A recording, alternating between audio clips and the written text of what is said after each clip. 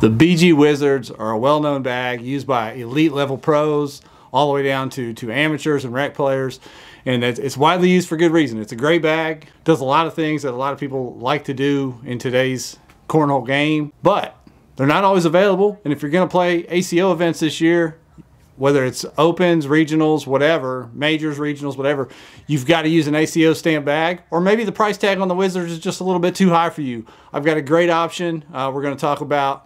Let's get into it. So a bag I added to my lineup this year, you guys saw it in my bag lineup for the ACO season, is the CBC Impact. In my opinion, this is a Wizard replacement, if not a Wizard improvement. I'm not great at doing a lot of fancy shots that you can do with these kind of carpet bags, that herringbone carpet. However, I've taken these to some blind draws, seen some guys that I play around and play with that can do those things, really make these things dance and do some things that the Wizards can do, and the Wizards are well known for. So looking for an alternative to that, I think this is as close as you can get right here. The great thing about these come in at the $80 to $90 price tag rather than over $100 a lot of times for the Wizards.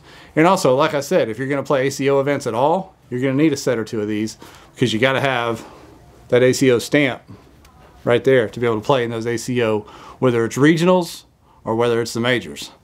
So let's get into a little bit of the characteristics of the bag. It's got that herringbone carpet just like the Wizards have, and it's got a fast side very similar. On the website, these say 8.5. Mike's Bags, great channel, did a full review of these bags, all the technical specs. I can link it in the description so you can go over there and watch his review of these as well. But I think they're closer to a 5.5, 8.5, or even a 6.9, just like the Wizards. But they play great on fast boards or slow boards. You can still make them get up the board. And you can make these bags, that, you know, the reason people love the Wizards is you can make these bags, get around bags, roll. You can roll with these and things like that. I've developed a little bit of a get around bag. I can cut both directions. Not super consistent, but I can do it. I can do it when I need to. And that right to left or left to right cut is way easier, because my natural throw is to do that handshake, kind of that rookie motion anyway, so the bag's going to come out like that. So I think that's kind of natural to develop that shot first. But I've been working on flipping that hand over to where it's coming in, and I'm getting that reverse cut coming right to left as well. So this bag will do that. If you can just get a little bit of an angle on it, you can make that thing move around bags that are on the board and do some things.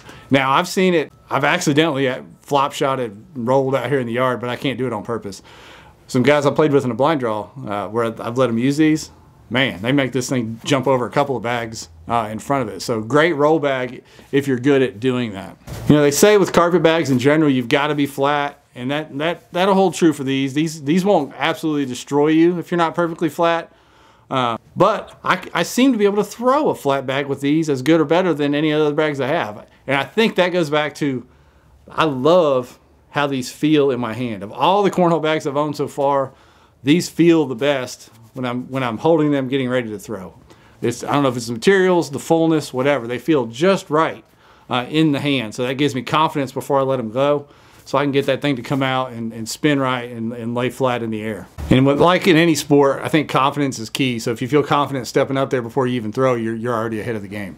So I'd like to know, does anybody else have any Wizard dupes or Wizard copies out there? I won't even call these a Wizard copy. Just that's the most popular brand on the ACL side that you can compare these to. But I think these stand alone is a really good bag, a really good option you should consider over with CBC on the Corn Slingers Bag Company website. I'll link that in the description as well.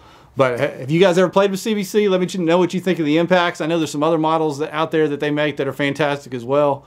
Go check them out. But hey, as always, appreciate y'all watching. I'll have another video up soon.